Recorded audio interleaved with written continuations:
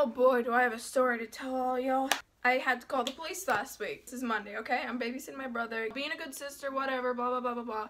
And all of a sudden, this guy comes ringing on our doorbell. Now, we have that sign that says, like, we're some residential place where you can't knock our door or whatever because we don't really care what you're gonna say. But this guy continued to knock. So then that was already a little bit suspicious. Okay, whatever, maybe he's some salesman. Peek through, like, the little crack that we have in our window. And he's still standing there. And he's like trying to look back in the hole for me. He goes away finally. That day I managed to get video of the license plate because I was like, you know, just in case, because I don't know why this guy. I mean, he looks like some normal guy, normal creepy guy. He had like a look in his face. He mixed between Steve Carell and Ray Romano. If those two had a kid, that's what he would look like. But then, you know, I didn't think anything of it. I told my mom. My mom's like, record him if he continues. Rang the doorbell like twice already. So I was like, okay, no big deal, whatever. It's just some guy who doesn't know what he's doing.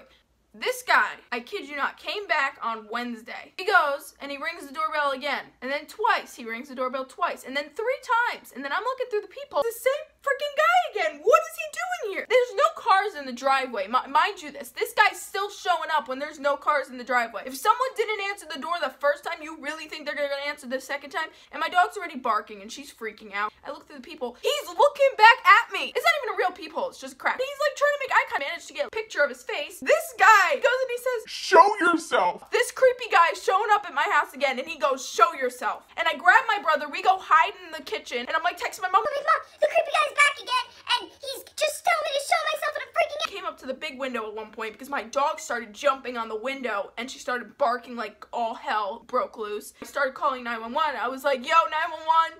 I didn't say yo. 911, there's a creepy guy at my house and he rang the doorbell like 3 times and he told me to show myself and I'm really freaked out right now and I feel really uncomfortable and I'm home alone babysitting my brother. They're like, "Oh, is he still there?" back in his car. Same car, by the way, as last time. So he didn't, you know, think about changing cars. Still hiding by my house somewhere? Is he still in the neighborhood somewhere? So then the police came over and they were searching the neighborhood first to see if he was still. I was calling my mom and then I called my aunt. I was like, my aunt lives across the street, like around the corner. And Hey, Jerry, you gotta come over here. There was some creepy guy in my so then she comes over and then we're all like taking care of the situation of this creepy guy who just came to my house and told me to show myself. So the police come and they're talking to me. They're like, oh, is this guy, blah, blah, blah. I gave them the license plate number. My mom had a security camera upstairs. So talking to a police officer, this guy just showed up at my house for like the second time this week.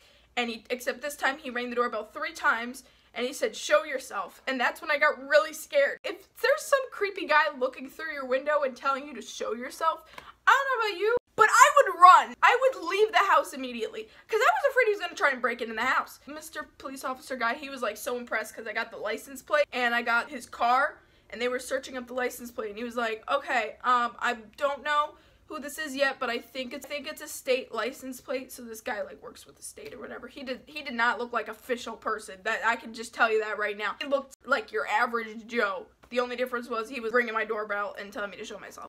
I gave the police officer my mom's phone number to call back or whatever. And then so then called my mom. He was this guy who was supposed to give my mom paperwork. What?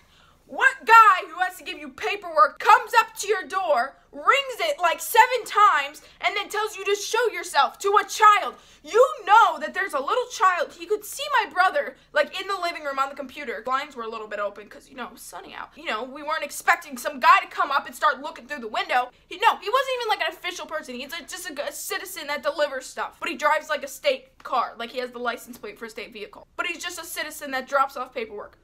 What? Is your job to scare children? Get the police called on you? Because that's exactly what you did, my friend. I don't know if you've been heard about this, but there is this new technology in this world called a cell phone. Even if you used a house phone, you could have called and left a message saying, hey, I need to drop off some paperwork and I can't leave it here. Or you could have even sent snail mail. You could have sent a letter in the mailbox that said, hey, I need you to answer the door at this time or come to this building at this time. So you know what happened? So after all this occurred and the police officer called up my mom just to let him know that he's some stupid guy that needs to give my mom papers, she just went there and picked up the papers. That's all she had to do.